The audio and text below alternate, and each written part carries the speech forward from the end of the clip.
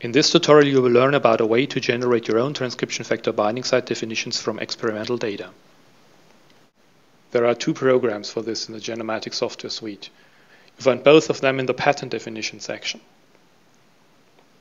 Which of them you want to use depends much on how well you know where your factor binds the DNA. If you have data available that tell you more or less exactly where your protein binds, such as DNase footprinting assays or linker-mediated PCR, you'd use MatDefine. If, on the other hand, you know only approximately where the factor binds, for example from chromatin immunoprecipitation experiments that typically give you DNA binding regions of several hundred base pairs, you'd use core search. In any case, you'll need a couple of sequences, 4 at least, more is better, to generate a reasonably well-defined binding site definition in the form of a position weight matrix. For MatDefine, we need short, alignable sequences with a maximum length of 100 base pairs.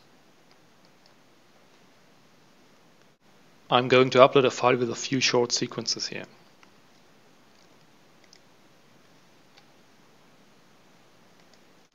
They come from the literature and represent different binding sites for the glucocorticoid receptor that convey a downregulation of the target gene and are therefore called NGREs for negative glucocorticoid receptor elements. The sequences come from human, mouse, and rat promoters.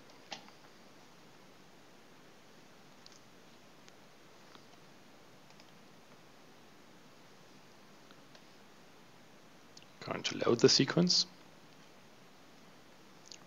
We can use the default parameters here for creating the matrix.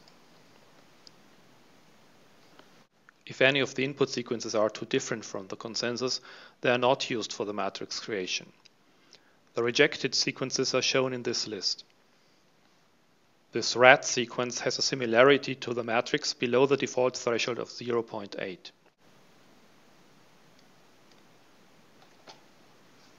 The alignment is shown in this table. The red part of the sequence is the core of the matrix, meaning the 4 neighboring positions that have the highest average conservation. The similarity to the matrix is given for each input sequence. The matrix itself is shown in the next section.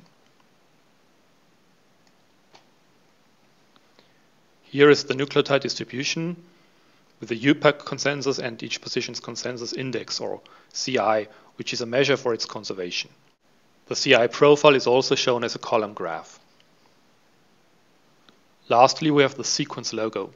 Here, each position in the matrix is represented by a stack of letters for the different nucleotides.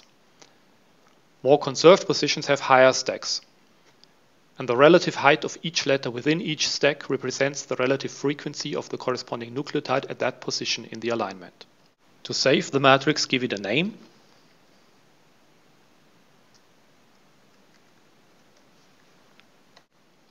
And either create a new matrix family for it, or if you already have one, put it into an existing family.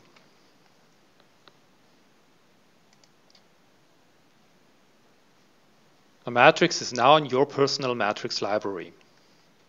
It can be used by you in many of the transcription factor binding site analysis programs in the Genomatix suite. You can also access it in your personal matrix library under Projects and Accounts.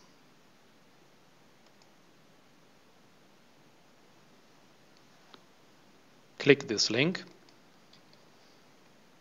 and you get a list of your personal matrix families. For more information, click the family link or the matrix link.